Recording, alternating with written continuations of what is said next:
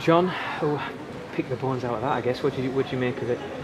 I thought we were poor, for whatever reason.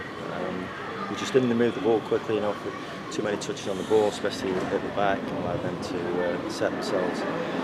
And it wasn't what we were doing pre-season. That's why I said pre-season means nothing. You find out more today than in all the games we played in pre-season.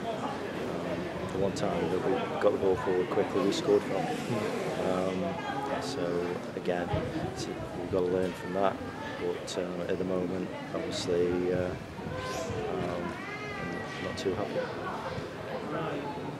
Last pre-season game against Sunderland, I know you'd said defensively that's where I would, it's where I like to build my teams from, and it's very, very clear that was a point for you. So does that concern you more, especially considering the goals conceded, I guess?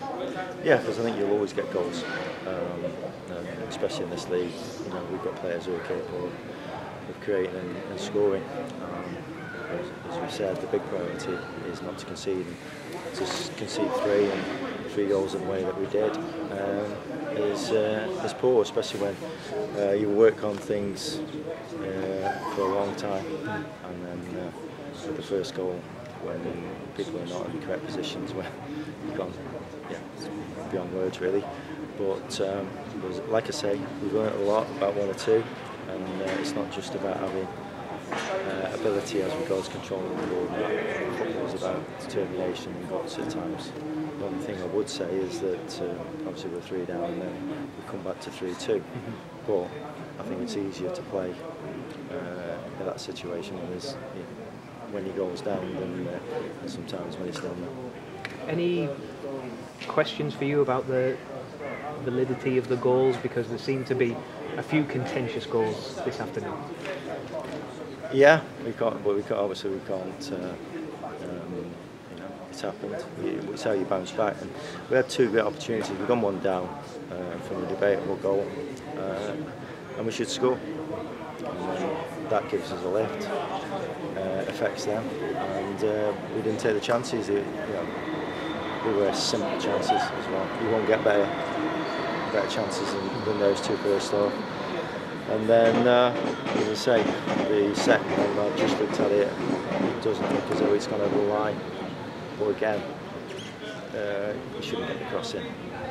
That's what I'm more concerned about, is the amount of crosses that come in. Yeah, it seems set pieces in particular this afternoon were a real worry. Yeah, and we know that they've got a lot of players who are decent in the air. It's not something we don't work on. But very often it's the same phase that we don't react to. So again, we can keep working at it. Hopefully we can do something about it, whether that's a change of personnel or whether people learn quickly. Do you think it's not necessarily for you, but an eye-opener for some of the players in terms of, after such a positive pre-season, that for that to then happen, do you think it is a bit of a reality check, if you like? Hopefully they realise now that you're not going to just turn up and the whole team's over.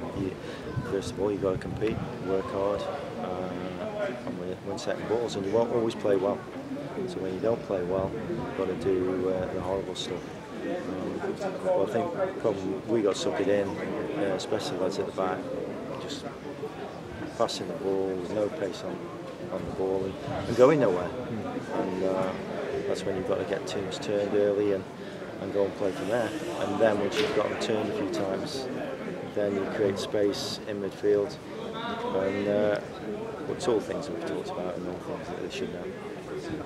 And I know you touched upon it there, but the fact that you come back and you got to 3-2, do you take any not pleasure from that, but do you take any confidence from that going forward, that you 3-0 down, could have capitulated, didn't, and got back into it to make it competitive? I think 1 or 2 kept going. There's 1 or 2 who didn't. There's 1 or 2 who threw the towel in. And again, that's where it tells us about the mentality. So, but no, such as Josh Amira kept going. Plenty of talk about Josh going, and I thought Josh, you couldn't have tried any harder, and he's the one really who got us going. No, there's 1 or 2 who can hold their heads up still. one or two need to have a look at themselves. How do you, what do the next couple of days look like then as you look to switch focus onto Gateshead now? How do you try and either pick them up, rile them up, whatever you have to do? Well, hopefully that riles them up, because if it doesn't, then we're in trouble. And we've seen a lot of teams who've come down and you know, they get into that rut. We can't let that happen. So we've got to come in Monday morning, work hard again, forget today, and that would be the same if we'd have won.